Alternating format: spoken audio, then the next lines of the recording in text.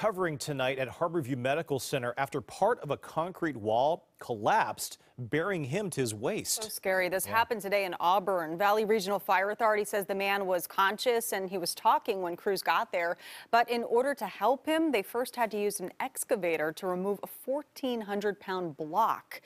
They then placed him on a backboard and then gently guided him out of that trench. Paramedics also warmed him up to stave off hypothermia before taking him to the hospital. Well, the shoreline